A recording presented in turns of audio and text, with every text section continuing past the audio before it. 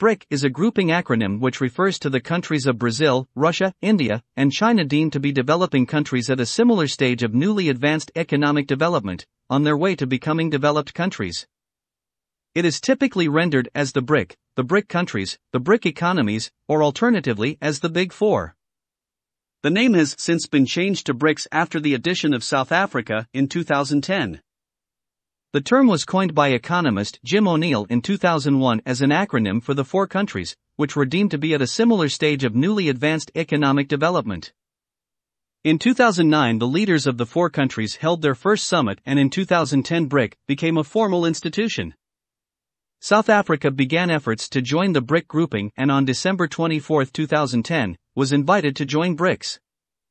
The original aim of BRICS was the establishment of an equitable, democratic, and multipolar world order, but later BRICS became a political organization, especially after South Africa joined. O'Neill commented to the 2010 summit that South Africa, at a population of under 50 million people, was just too small as an economy to join the BRICS ranks. The economic potential of Brazil, Russia, India, and China is such that they could become among the four most dominant economies by 2050. The thesis was proposed by Jim O'Neill, global economist at Goldman Sachs. These countries encompass over 25% of the world's land coverage and 40% of the world's population and hold a combined GDP, PPP, of $20 trillion. On almost every scale, they would be the largest entity on the global stage. These four countries are among the biggest and fastest growing emerging markets.